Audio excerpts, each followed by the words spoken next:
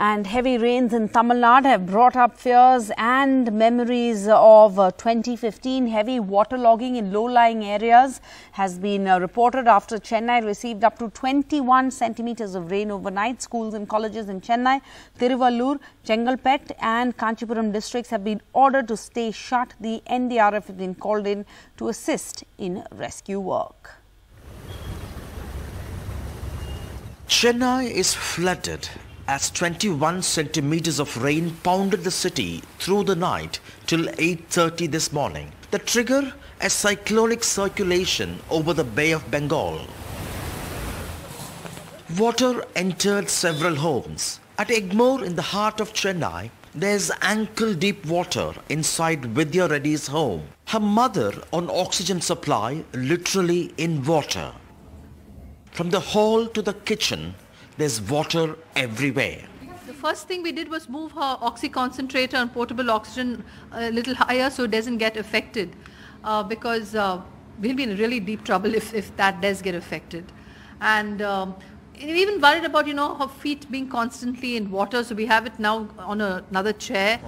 Water is being discharged from 3 lakes around Chennai that are almost full, including the Chembarambakam lake.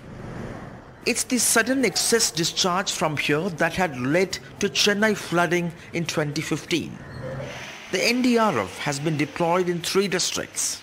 This once again brings back questions of the Chennai Corporation and the Tamil Nadu government's preparedness. But officials point out that the underground drainage system can carry only a particular volume of water, and when the rain exceeds something like this, beyond 20 centimeters, we'll have to wait for the waters to recede, and that will happen fast only when the rain stops. Chief Minister M.K. Stalin reviewed the situation on the ground. 160 relief camps have been set up. 500 heavy-duty pumps deployed to flush out water.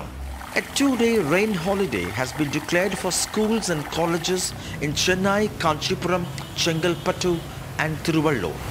சென்னையில் குறிப்பாக 24 மணி நேரத்தில் 20 சென்டிமீட்டருக்கு மேல் மழை பெய்திருக்கு.